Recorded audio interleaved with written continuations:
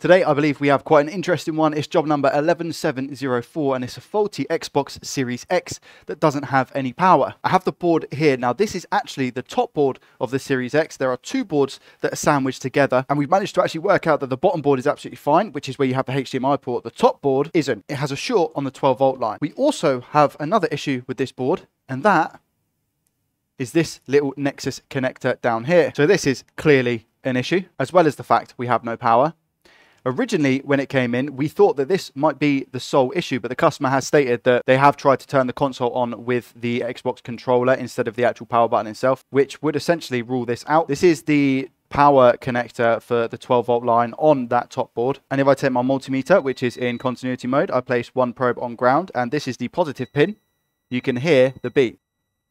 Same with this one. This pin here is ground. This one on the right, so that's ground. This one on the left is the positive 12-volt in. And this is shorted to ground.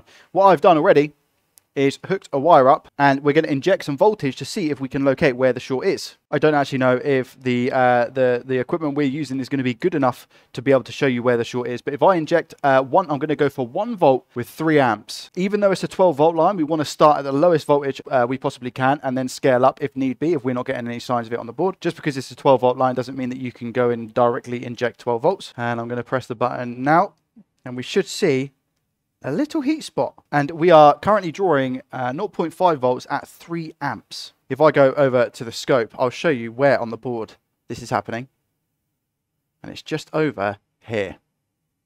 We've got what seems to be a MOSFET along with 2 capacitors. Now, if I go ahead and drop some isopropyl alcohol around the area, let's see what component gets hot first, shall we? I think it might actually be best to put the ring light on for this, just to show the glare so we can see where the alcohol is evaporating.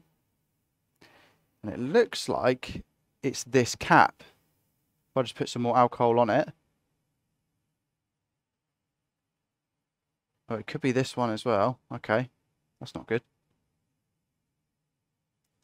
So we have the MOSFET here. The main source of the heat was actually coming from the MOSFET, but isopropyl alcohol is our friend when it comes to trying to locate a very, very hot component, because it evaporates the isopropyl alcohol. And I think, again, this cap looks like it's drying up the alcohol quicker. I'm going to be a bit naughty. I'm going to put up to 5 amps. This should increase the amount of heat that is generated, in which case, maybe it'll help us. And again, you see this cap is getting hot. This MOSFET isn't at the moment, but this cap is absorbing up that alcohol. So I'm going to start by removing this cap. I will measure the MOSFET as well. Let me turn off the heat and just dry up where we've got the alcohol. All right, so out of interest, I've got my multimeter set into diode mode, where we're going to put the red probe on ground, and then we're going to use the black probe to prod about. I'm just going to check. Let me zoom in a bit better. I'm just going to check the gate on this MOSFET. Just here.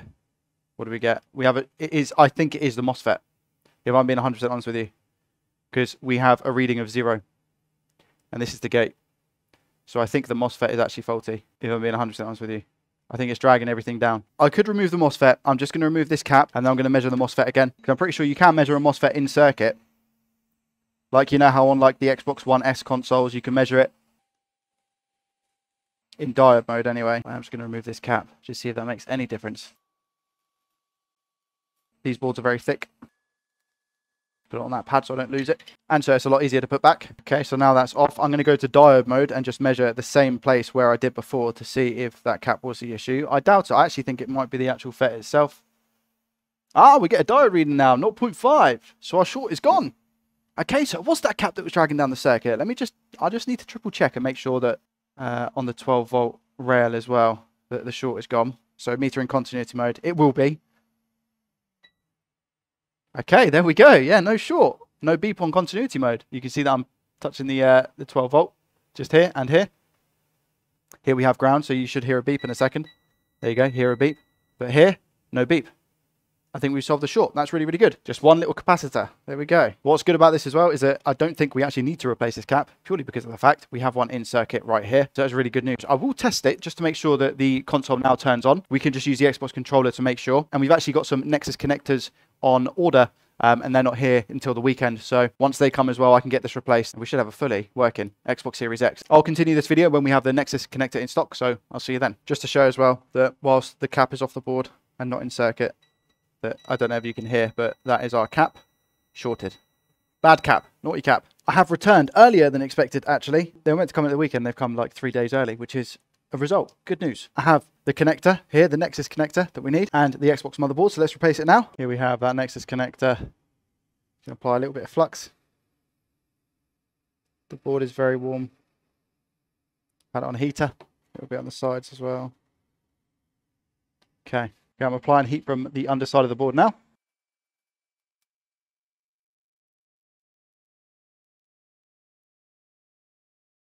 There we go. You see we have a couple of pins left on here. Has that ripped a trace as well? I believe it has. Oh, the trace might still be there just. Just going to give it a clean. Just see if it hangs in there or not. I need to check over that in a second and make sure it's okay.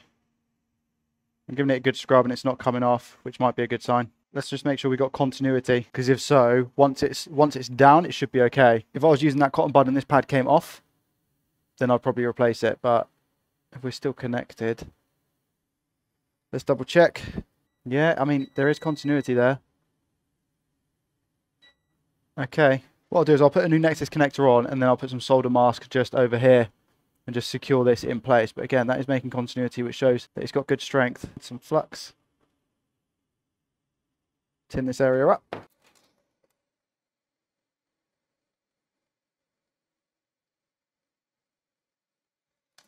Just using leaded solder here.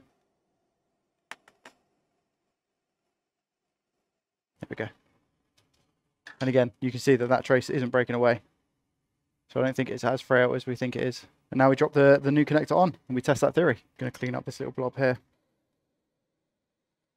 Try and get it in line as best we can, because when the solder liquefies, it's just going to take hold. It's actually going to be a little bit easier to put this on when we have hot air applied and the solder's liquefied. So let's do that now. Here we go.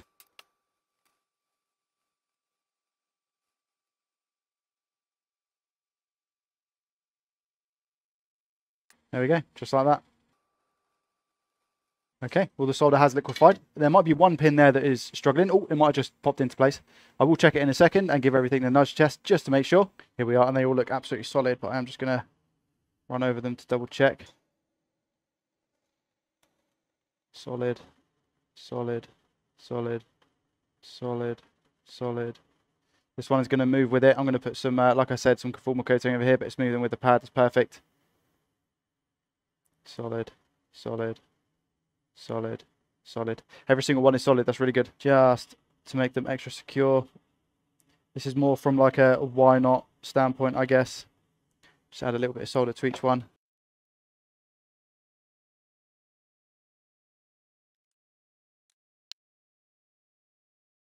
There we go. Again, just doubly making sure that they aren't going anywhere.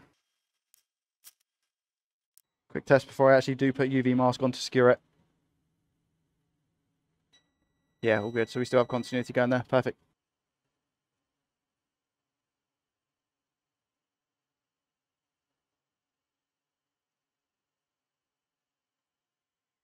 Just like that.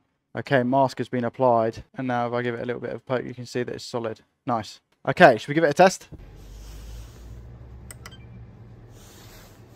Hiya, did you get another code come through? Alright. Okay. Right.